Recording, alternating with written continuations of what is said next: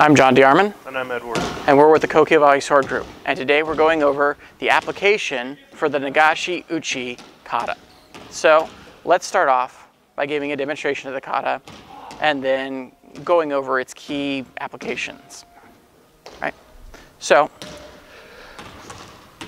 once again, I'll be uchidachi, Eddie will be shidachi.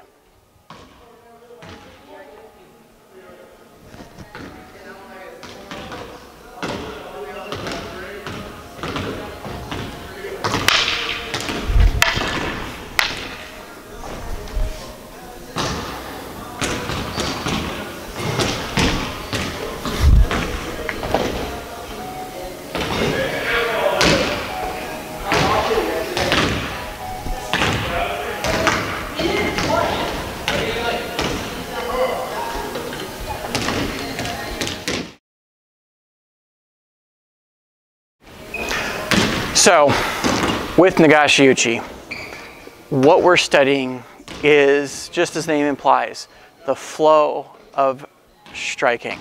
Now this is not just how you keep your sword in flow while your opponent's sort of harassing it and while you're failing and how you sort of regroup yourself, but it's also how you capitalize on the overall rhythm. So, we'll break down the applications you can have first, and then talk a little bit more about the specific applications that we're really interested in. So, first exchange, Eddie's going to be uchidachi. He swings. Of course, I can make that classic ukinagashi motion to his wrist with a cut, to his body with a slash, or a cut and a cut, or a slash and a cut, or however I sort of want to separate them. I can also work at a variety of distances with this. This is very similar to ukinagashi, obviously. You know, you can come in, down, body, cross body, into the body,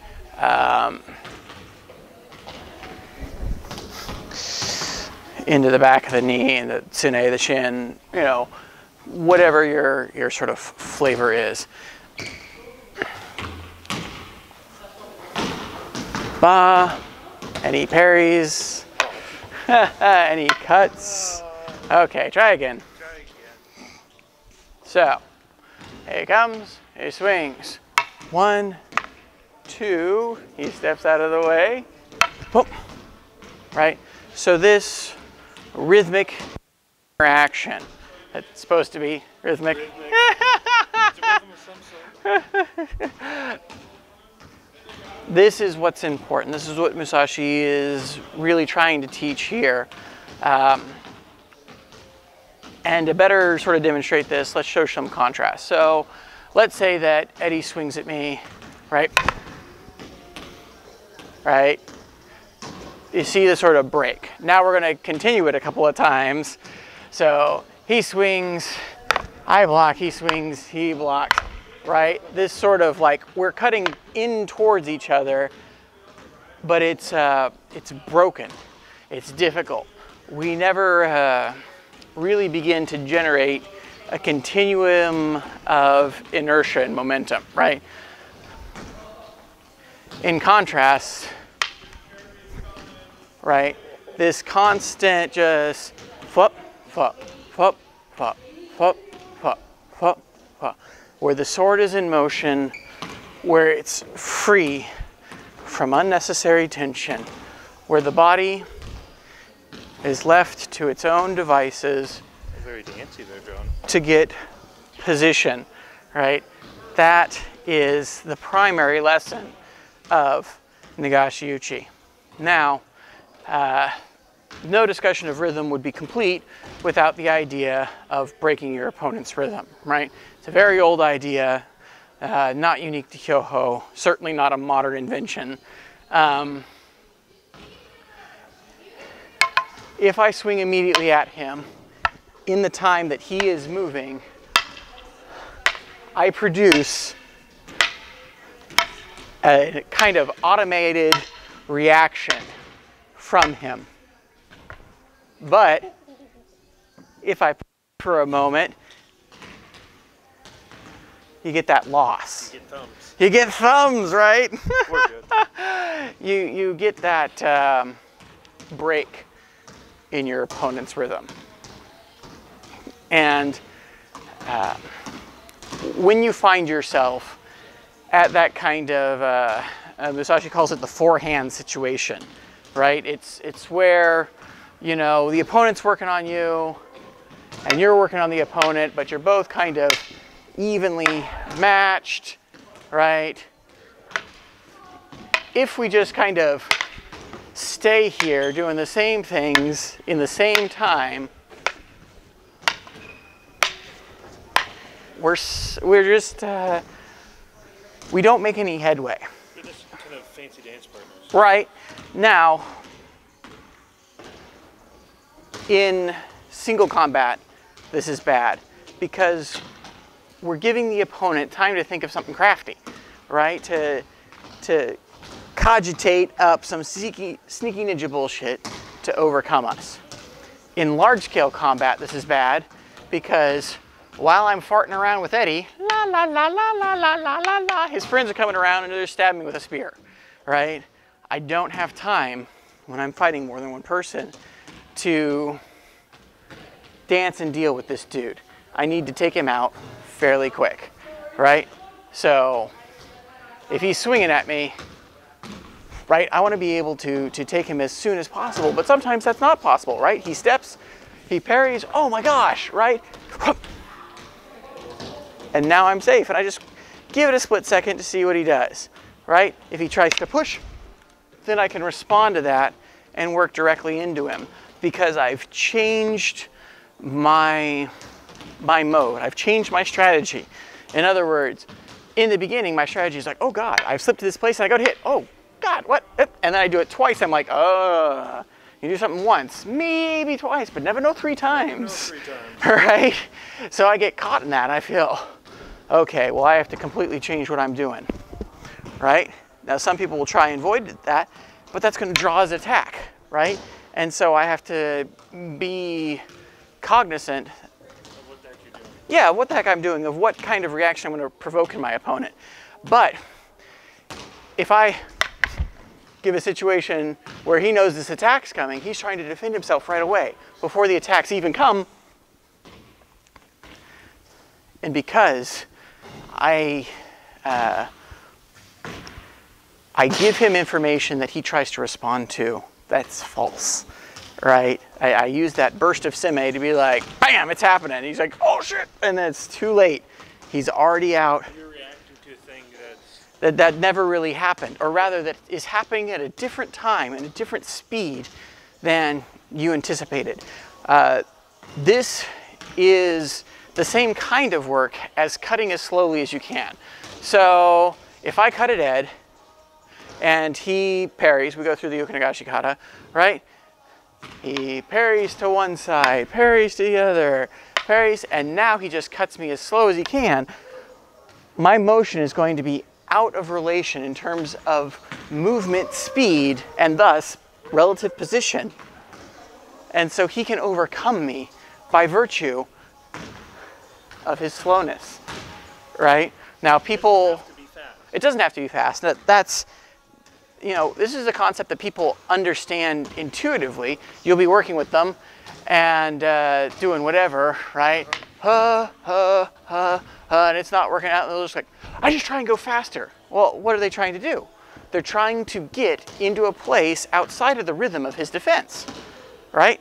What we're doing is just assuming that you were already fighting with some gusto and that you can't just hope that your fastest is faster than his fastest. Instead, you go to where you know you can go comfortably, slower, and you take him more reliably. You always go slower in practice to figure things out. Right. So that's the main application that we're looking at. It isn't the specific steps and the attacks that we're doing, or even the wide step that wasn't previously shown. It is the nature of rhythmic swinging and how to capitalize on your opponent's rhythm that either you've intentionally drawn them into or that you have found that you are in yourself, right? So next, I think we'll look at some Fukuro Shinai work. Oh yeah. And then we'll go from there. So let's look at some kumitachi, some sparring work where Nagashi uchi is applied, right? So what I'll do is I will feed attacks to Eddie, and his goal is basically to receive them without it breaking his rhythm. In other words, if he swings at me, this is not good for me, right? He swings and he's trying to actually like buff, right? This has broken my body's rhythm, and I have to work from then, right? It doesn't matter if I do the most perfect ukinagashi step out afterwards. I've already lost my rhythm and my momentum, and I have to build it back up again to be able to both move efficiently and to cut freely. So his goal instead is to not have a break. Now, this does not necessarily mean moving fast. It does not necessarily mean doing the ukinagashi motion specifically. You can do whatever he likes, right? Make sense? Sure. Pretty simple, pretty easy, right?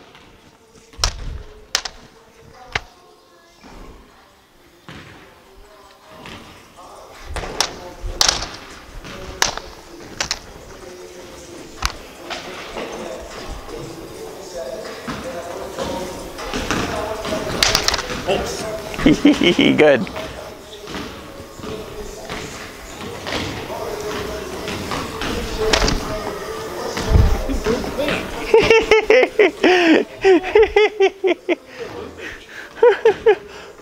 One, two, three. So, like we mentioned in the kata video itself, it's very easy to get caught with that, to where you see the danger, you throw your sword up, and then you step, right? You put your shield up, go, oh no, and then you move out of the way. So, right. It's a very bad order of operations. Like, you will, like, if the person knows what they're doing, they will take you, right? If he steps, or if he doesn't step rather, if he just brings his sword up, right? I want to take that brachial artery, I want to take him in the belly, I'm gonna eat him just alive, right? And I'll know that I can do it very instinctively. It doesn't take special training. It doesn't take like kata motion to be able to do, because you've keyed onto him, you've attacked, and he's still in your keyed on space, right? All right, so what do? I step to where I'm safe and I apply my sword, right? And that's exactly what you want to do, right? Sword is an afterthought. Your body keeps your body safe, right? This thing is just like, it's a happy helper. It's like a catfish antenna, right? It's the whiskers. You're just like, where is that sword? Oh, it's over here, right? Okay, right? So,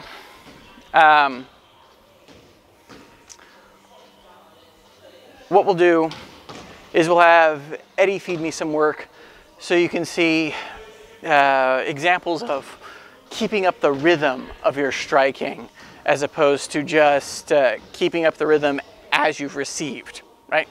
So if he's attacking, doesn't matter how, right?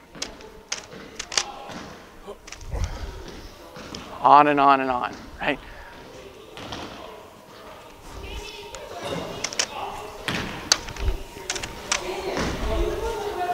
Right? On and on and on. It's soft, it's light, and of course, when you bring it into the context of fighting primarily one-handed, it begins to make much more sense. If we were to suppose that I wanted to use my long sword in the fashion of exactly how I did it in the kata. So hasso to sort of square and center line. My cut would be substantially weaker, substantially less effective. It's slower, just everything, it's worse to use it one-handed if you try and match it into that two-handed method. But in Kyoho, we're a one-handed method primarily. Two hands is just for when we're applying strength. We need an extra line of support, sensitivity, and sort of directional drive. So how do we make up for that? We make up for that lack of strength with momentum. Controlled momentum, right? How is that momentum generated? It's generated from the body, right? The body moves the work, and Nagashi uchi is all about teaching you how, once you've already developed that power, to keep it in motion, or when to hold it in reserve and begin anew, right? Once you understand that, the concept is very simple, right? Just like the motions of the kata itself. It is, my teacher said that Nagashi uchi is much more difficult to explain than to actually do, right? It's very simple, right? So what we're gonna do now is look at some open-handed and some knife work that shows this kind of principle. Let's look at some examples of the Nagashi uchi principles with knife. Now, knife work is, I think, easier to see these principles in play than sword work, just because there's an urgency with the knife, especially when you're at this sort of close distance. Close. It is. With a sword, You have a couple feet of yeah, you have a feeling of safety rearward. With the knife, because you're working here, right, where he can stab you, where you can stab him, where it just feels so intimate, people tend to naturally keep the flow of their work up, unless they got the jitter fear, right? So Eddie's gonna feed some work, right? Up. So one piece of work flows into the next, right? One to the next, one to the next, one to the next, one to the next, right?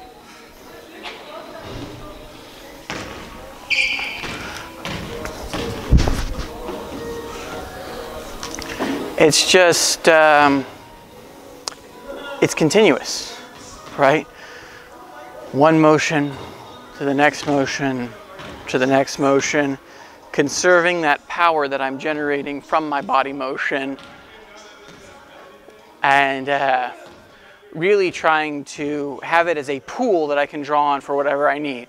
So in the beginning, he attacks, and I use it to protect myself. I begin to generate the motion continues, right? And it goes one after another, after another. So where does breaking rhythm come into play? The smaller the weapon is, obviously, the less distance it's traveling to get your opponent, because you don't have the extension. That means that it takes less time. It moves faster in your perception. And so finding the moments in those times can be harder to see. So if Eddie attacks me and I parry, he parries, I parry, if I wait for even just a split second, he's going to start moving into his work, and I'm going to start saying, what can I do from there, right? But whereas With the sword, it's very leisurely, right? In other words, we kind of have all the time in the world to just sit and chill and watch him, and then, you know, take the initiative in that kind of way. The knife, if you think about it, you're going to be way too slow, which is why drilling with the knife is so important. Because with a sword, if your opponent is obliging, you can muddle your way through the fight by thinking, because you have enough time to observe it. Which is not to say that they're slow, but it's a leisurely kind of feeling. It's all relative, right? With the knife, there's just not that time to think. I can't think, I'm gonna pass, cut the radial, cross over, and come in towards his body. I just go, there's a space, right? And that's the space that I'm gonna move into. And I don't even think about like, I'm not gonna move into there. It's just like, oh God, where's it safe? Where is it dangerous? Where can I get to, right? Simple idea, simple motion. Keep your elbows in. Yeah, keep your elbows in, right? Don't go bleeding out your armpit. Yeah. No.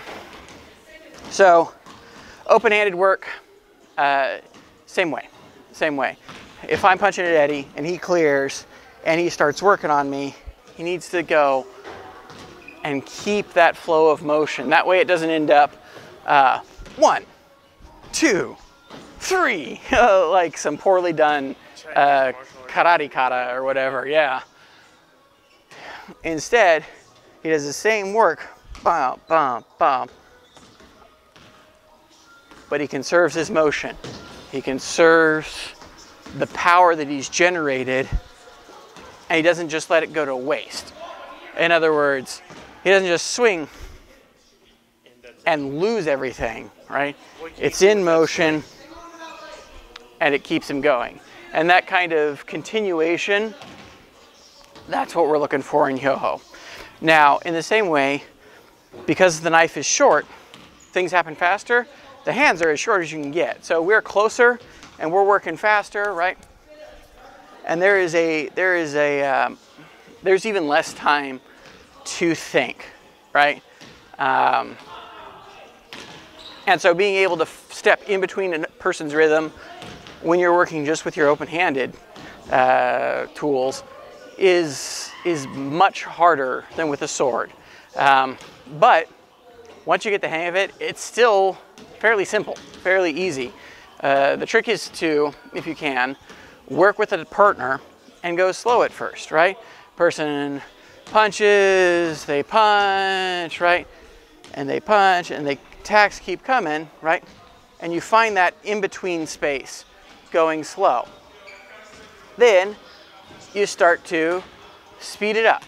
He swings, he swings, he swings, whoop, and I find the middle space between his work to slip it. What I'm looking for from him is commitment in his body, right?